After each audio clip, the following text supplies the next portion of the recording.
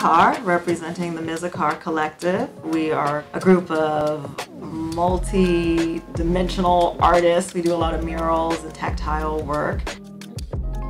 Themes that we love to explore are play, global blackness, and just overall joy. We love doing public projects. We love bringing the artwork to people.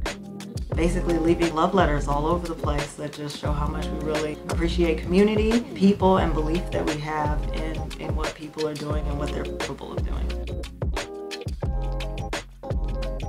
For this particular project at the Engagement Center, we had the pleasure and honor of meeting with some of the guests and with Mario, who does a lot of work here as well, and gave us a good rundown of the purpose of the center and how they'll be engaging with this particular space.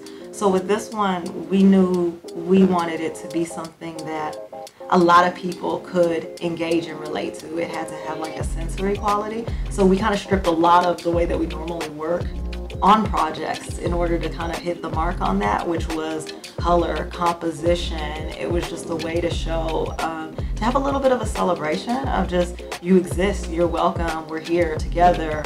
Relief is along one of the sides of the walls as well, but it's done in a way where whether or not you can read the letters all the way through, you feel that there is play, movement, and rhythm.